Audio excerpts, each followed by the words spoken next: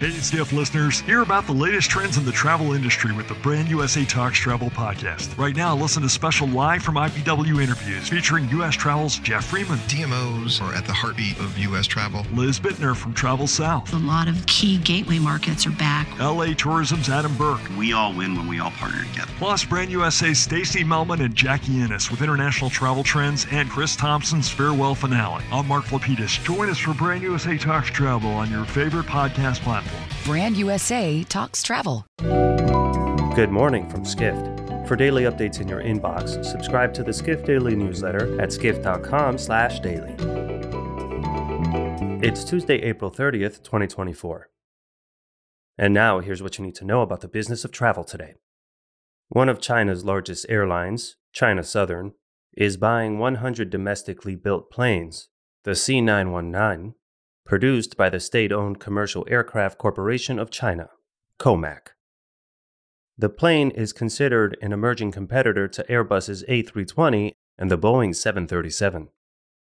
Airlines Editor Gordon Smith examines if other airlines will look to buy these Chinese-built aircraft. Just last week, Air China signed a similar agreement with COMAC for 100 C919 jets. The bigger question is if international carriers will be tempted to buy. Scherer, the CEO of Airbus's commercial aircraft division, has said the C919, quote, isn't going to rock the boat, unquote. However, one Boeing executive said the planemaker is factoring in competition from the C919 in its long-term forecast.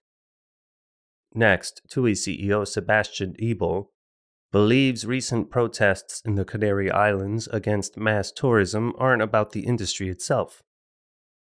He says residents are angry about a shortage of housing, writes travel experiences reporter Chase-Lubitz.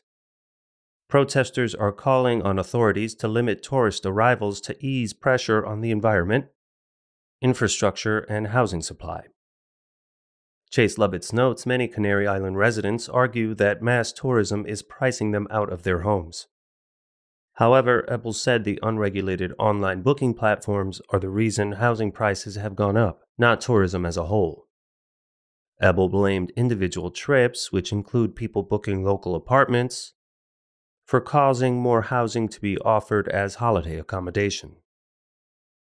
Finally, columnist Colin Nagy argues the ideals of luxury hospitality have been distorted so much that guests are struggling to understand reality. Great properties don't get the attention they deserve, and others serve up superficial goods but fail to deliver. He looks at problems and suggests ways to fix them. Nagy cites the decline of travel media as one area of concern, noting he believes thoughtful, unbiased commentary on hotels is disappearing. He lists writers and publications worth reading. Nagy also writes that luxury offerings all look the same and urges readers to support brands carving out unique spaces.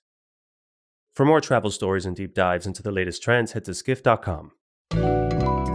To find these stories and more insight into the business of travel, subscribe to the Skift Daily newsletter at skift.com/daily.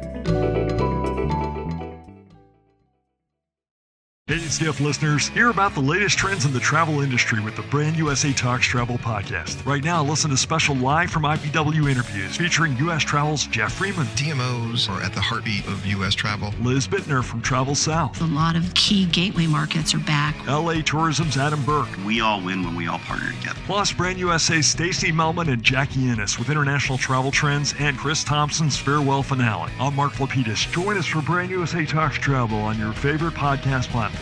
Brand USA Talks Travel.